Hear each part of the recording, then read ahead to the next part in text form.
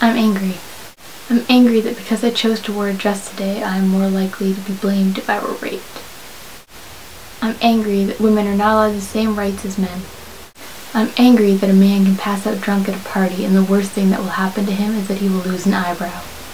I'm angry that a girl doing the same was being irresponsible and asking for rape.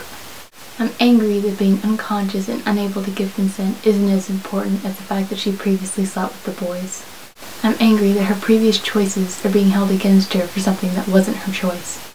I'm angry that 1 year in juvie is somehow equal to having your life ruined. I'm angry that a lawyer can appeal a verdict like that just because the boy was 16 and somehow didn't understand that she had never said yes. That somehow forcing himself into her unconscious, unwilling body was an okay thing to do and that he didn't understand the consequences. I'm angry that women are taught to cover themselves up, walk in groups, remain sober, and never flirt or talk with boys. I'm angry that men are not taught to ask for permission, to not stalk or violate women, and that flirting does not equal consent. I'm angry that men do not understand that women do not owe them their time, their words, their respect, or their understanding.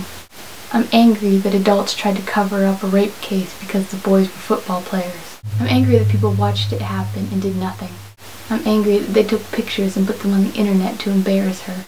I'm angry that posting pictures online and showing them to everyone is somehow considered bullying and not harassment and a violation of privacy. I'm angry that people are still blaming these girls. I'm angry that more people are not angry.